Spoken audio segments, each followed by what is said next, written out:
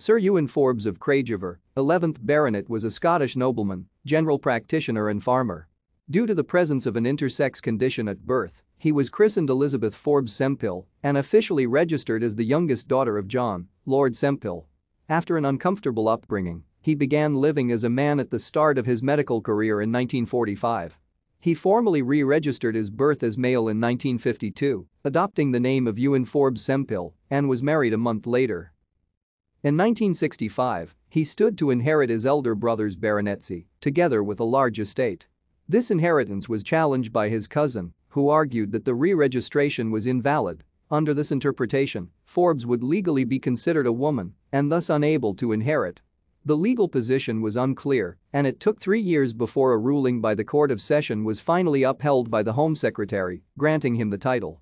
The case was held in great secrecy, with the effect that it was unable to be considered in other judgments on the legal recognition of gender variance, but has become more widely known since his death in 1991.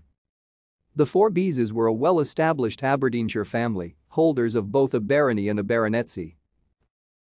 Thank you for watching. Like and subscribe if you would like to view more of our videos. Have a nice day.